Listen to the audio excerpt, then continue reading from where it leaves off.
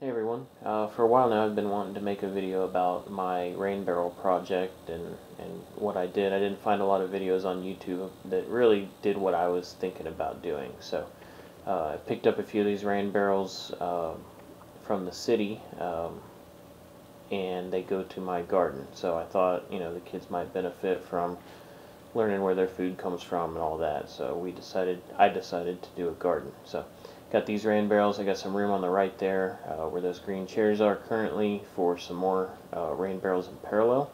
They fill up vertically together and they're fed through that 145-degree line. Comes out of an Oatly brand coupler. You put two little cuts in your downspout there, and it just grabs the water off the walls and sends it over. It lets some bypass. So there's some grates here. Keeps bugs out and stuff, and then I've got overflow on both sides that flow out down to the bottom.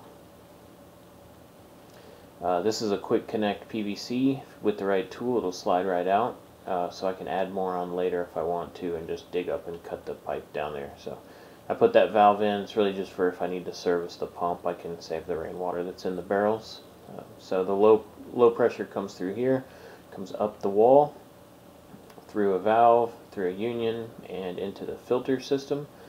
Filter system is just one little filter to keep grass and stuff out. So I need to paint that or put a cover on it. I knew it was going to grow algae, but I haven't handled that just yet.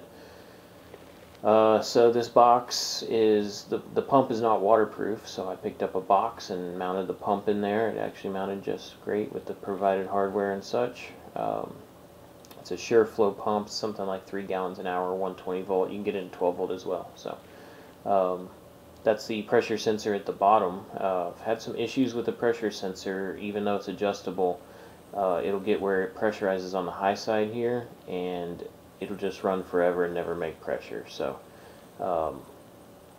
I put the solid state relay in there to switch on through that switches that high voltage cable via the low voltage cable. So the low voltage carries the signal for the solenoid, turns on that relay down there, and that's it. High pressure water comes out the right side here, down through the unions, through the valves, and down to that sprinkler valve. So that's the high pressure side. I flip that on with the Wi-Fi sprinkler controller, and it goes down through the ground, up to the garden.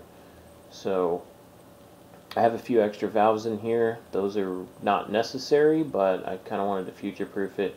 The one on the right there I can turn on and let hose water in, like tap water. Turn off some of these other ones and basically fill my barrels.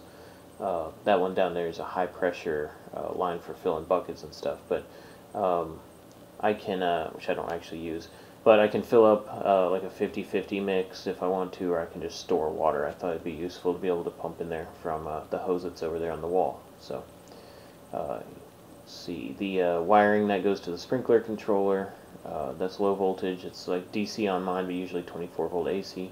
And then that's 110 or 120 volt. I just grommeted into the side and I plug into the external outlet. So let's head over to the garden. So a few quick things worth noting. That pressure issue I was having happened when the valve is closed and when it's open.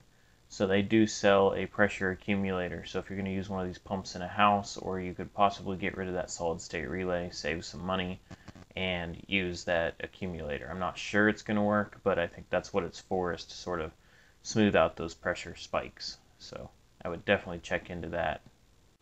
Another thing with that solid state relay, I'm using Open Sprinkler, which is a really nice Wi-Fi based system, kind of DIY inspired, that a guy sells. That uses DC to trigger those solenoids, and therefore I was able to use it on the solid state relay to trigger that as well at the same time on the same output. So if you have just a regular run-of-the-mill system that has 24 volt AC, you want to make sure that your solid state relay is going to accept that and turn on the pump. So if you're planning to use the relay, definitely think that through.